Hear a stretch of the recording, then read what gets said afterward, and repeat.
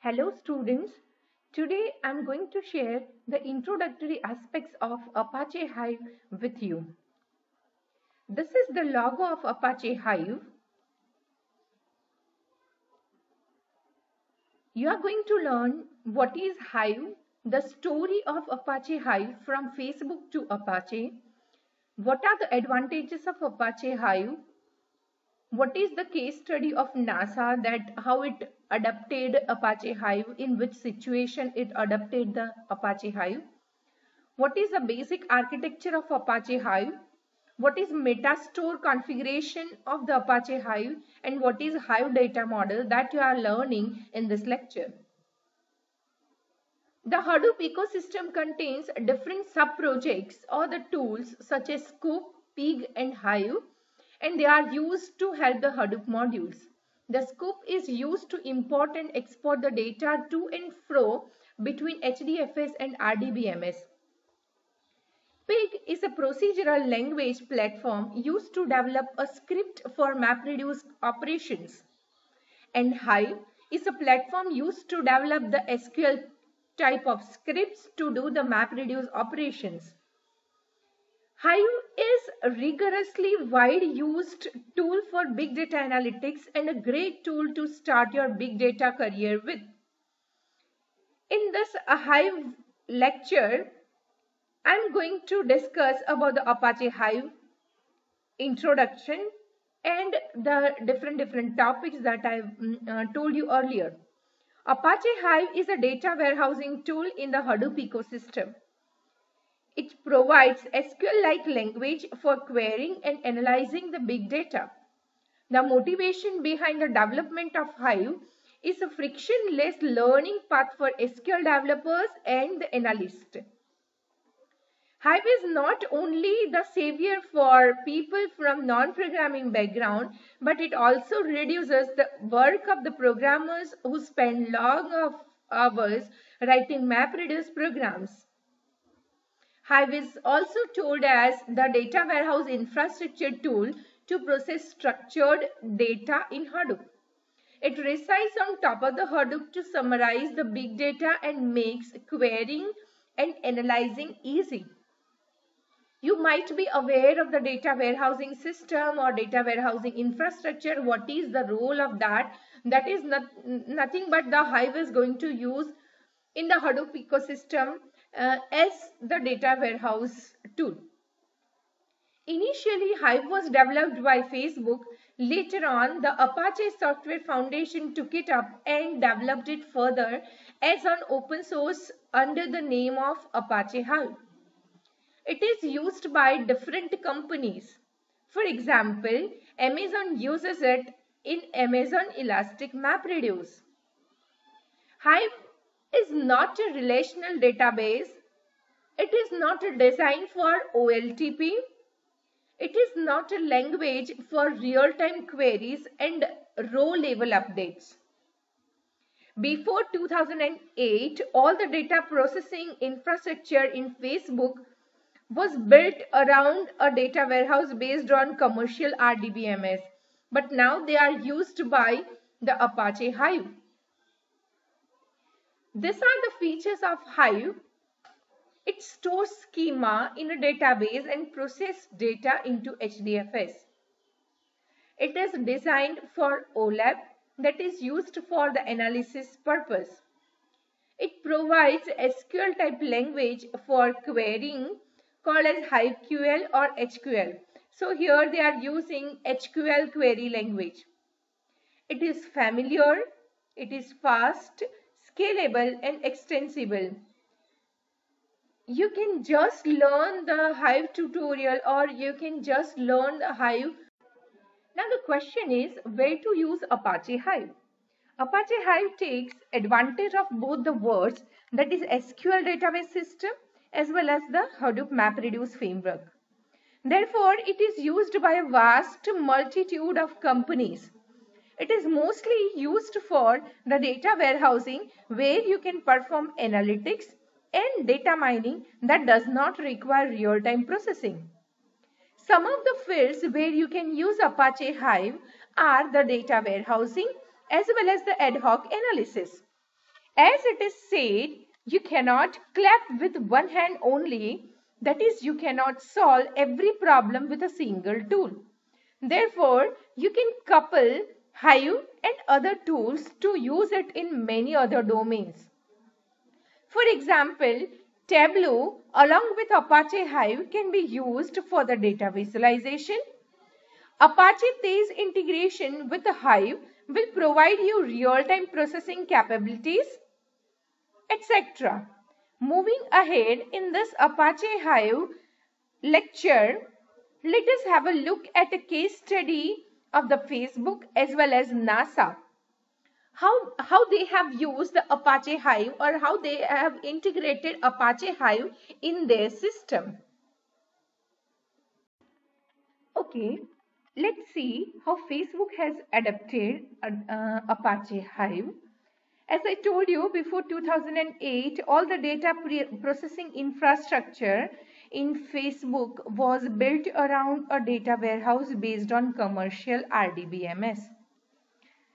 This infrastructure, which included traditional RDBMS, were capable enough to sufficient the needs of Facebook at that time. But as the data shared growing very fast, it became a huge challenge to manage and process this huge data set. According to a Facebook article, the data scaled from a 15 terabyte data set in 2007 to a 2 petabytes data in 2009. Also, Facebook products involve analysis of the data like audience insights, Facebook lexicon, Facebook advertisements, etc. So, they needed a scalable and economical solution to cope up with this very problem, and therefore they started using the Hadoop framework. You can see that in the figure that the Facebook is having 950, greater than 950 million users. They are having greater than 500 terabytes per day. Data is generated, greater than 70,000 queries per day, and greater than 300 million photos per day, which is not a cup of tea for the traditional RDBMS. And that's why they came up with the Hadoop MapReduce, where they have used the Apache Hive. So here, as the data grows in the Facebook, the complexity of MapReduce codes grew proportionally. So training people with a non-programming background to write MapReduce programs become very difficult. Also, for performing simple analysis, one has to write 100 lines of MapReduce code. Since the SQL was widely used by engineers and analysts, including Facebook, therefore putting SQL on the top of the Hadoop seemed a logical way to make Hadoop accessible to users with SQL background. And hence, the ability of the SQL to suffice for the most of the analytic requirements and the scalability of the Hadoop gave birth to Apache Hive, which has allowed to perform SQL-like queries on the data present on HDFS. And later, the Hive project was open sourced in August 2008 by Facebook and is freely available as Apache Hive today. You can see these things in the figure that these are the challenges, and as a solution, Hadoop MapReduce, because it is hard to program, but users are knowing the SQL as well, so that's why the Apache Hive, where the tables can be partitioned and bucketed. It is flexible for the schema and evolution. It is easy to plug in custom mapper and reducer code. Here in Apache Hive, JDBC and ODBC drivers are also available, and Hive tables can be defined directly on HDFS, which are extensible for the types, formats, functions, and the scripts. Let's see now the NASA model or the case study of the NASA where Apache Hive is adopted. A climate model which is called as regional climate model evaluation system.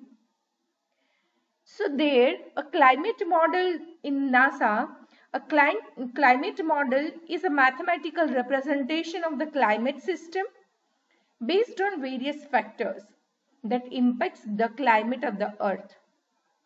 Basically, it describes the interaction of various drivers of the climate like ocean, sun, atmosphere, etc. To provide an insight into the dynamics of the climate system, the NASA has introduced the RCMES. It is used to project the climate conditions by simulating the climate changes based on the factors that affect the climate. NASA's Jet Propulsion Laboratory, JPL, has developed Regional Climate Model Evaluation System, RCMES, for analysis and evaluation of the climate output model against remote sensing data present in various external repositories. It has two components. First one is the Regional Climate Model Evaluation Database and another is a Regional Climate Model Evaluation Toolkit. Let's see first what is the purpose of the database and then later on we'll learn what is the purpose of the toolkit.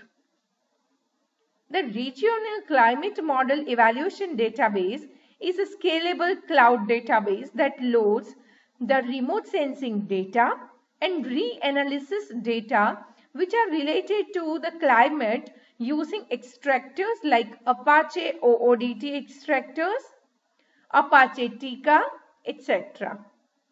Finally, it transforms the data as a data point model which is of the form either latitude, longitude, time, value, height, and it stores it into the MySQL database. The client can retrieve the data present in RCMED by performing space queries or by performing the time queries. Next one is the RCMET, that is Regional Climate Model Evaluation Toolkit. It provides the user an ability to compare the reference data present in the database with the climate model output data fetched from some other sources to perform different kinds of analysis and evaluation. Also, you can refer this particular image to understand the architecture of the RCMES. The reference data in RCMED comes from the satellite-based remote sensing, as it is shown in the figure that it takes the data from the remote sensing data repositories AIRS, TRMM, etc. According to the different parameters required for the climate model, evaluation is taken as an input. Say for example AIRS. It is atmospheric infrared sounder which provides the parameters like surface air temperature, temperature and geopotential. TRMM is a tropical rainfall measurement mission. It provides the monthly precipitation, etc. It is being taken by the RCMED. The space and the time queries are being performed on the RCMED by the RCMET. You can see these things over here in the figure itself. But the problem of this particular system, evaluation system, is that using the MySQL database system is that after loading the MySQL database with 6 billion tuples of the form latitude, longitude, time, data point value, height, etc., the system crashed as shown in the figure. Even after dividing the whole table into the smaller subsets, the system generated huge overhead while processing the data. So over here, NASA or the JPL team needs a scalable solution that can store and process this huge amount of the data with SQL-like querying capability. Finally, they decided to use Apache Hive to overcome these problems. Let's see that how Apache Hive can solve this problem.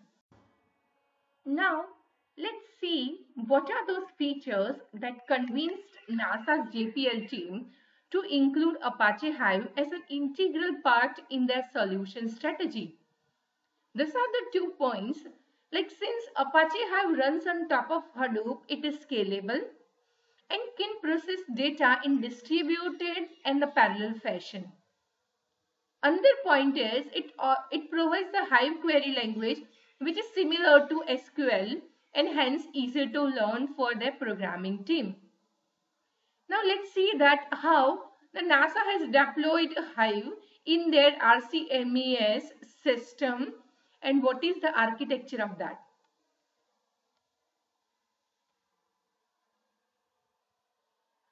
The figure explains the RCMES architecture with the Apache Hive integration.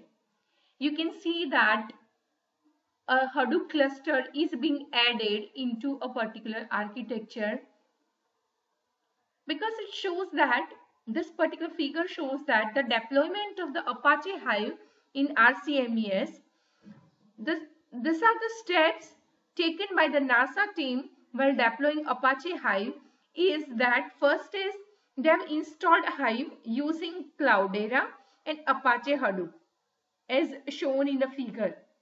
Because Cloudera Hue, that is web interface, is being used as well as they have used the Apache Scoop to ingest data into the Hive from the MySQL database. So from the MySQL database, if you want to store into the Apache Hive, you are using Apache Scoop to ingesting your data. Third one is Apache OODT wrapper was implemented to perform queries on Hive and retrieve the data back to RCMET. So from the RCMET, the data is being stored to the Apache Hive and again the Apache OODT wrapper is being used in order to retrieve the data back to the RCMET. So here, by using the Apache Hive, this is what the case study of the NASA, case study of the Facebook where they have used the Apache Hive. Now it must be very much clear that where actually or exactly Hive can be used or Hive can be adapted in the real-time problems or in the real-time applications. Let's see further what is the architecture of the Hive. See, this is the Hive architecture. The components which are used in the Hive architecture are the Hive client, Hive services, the processing framework, resource management, and distributed storage. Here, this architecture and the flow in which the query is being submitted to the Hive and how it is being processed using the MapReduce framework is being shown. First component is Hive client. Hive clients are being supported by the Hive application written in many languages. It's like Java, C++ or the Python. Using JDBC, Thrift and ODBC drivers, you can see that the Hive clients can be the Thrift or the JDBC or the ODBC. Hence, one can always write a Hive client application written in the language of their choice. If you want to go into the detail or if you want to implement the Hive architecture in your system, then you must go through or you must go in the detail of each of the client. That if you want to go for the Thrift client, then go into the detail that how the Thrift client can work and how it can be installed. Okay, but basically the Hive is supporting the three clients, that is Thrift client, JDBC driver and the ODBC driver. Next is the Hive services. Apache Hive provides various services like CLI, the web interface, etc. to perform the queries. You can explore each of them in any of the Hive tutorial or any of the blog. Right now, I took this particular material from the Edureka PPT and the videos. You can go through the study material that I'm going to provide you through your mail I'll send, or you may go through any of the Edureka or the tutorials points reference material for the Apache Hive. Third one is the processing framework and resource management. Internally, Hive uses Hadoop MapReduce framework as de facto engine to execute the queries. Hadoop MapReduce framework is a separate topic in itself, and that is actually known to everyone. So I'm not discussing the Apache Hadoop MapReduce framework. The third one and the last one, fourth one and the last one is distributed storage. As Hive is installed on top of Hadoop, it uses the underlying HDFS for the distributed storage. See, data model, I have not discussed the data model over here in detail, but data in Hive can be categorized into three types on a granular level. It can be stored in the table or the partition or in the bucket. The tables in the Hive are the same as the tables present in the relational database. You can also perform the filter, project, join and union operations on the Hive tables. You can also work upon the partitions and the buckets. They are worked as a data model or the conceptual components of the Hive architecture. Metastore configuration is the metadata information using RDBMS and an open source, that is object relational model called as ORM layer called data nucleus, which converts the object representation into the relational schema and vice versa. The reason for choosing RDBMS instead of HDFS is to achieve the low latency.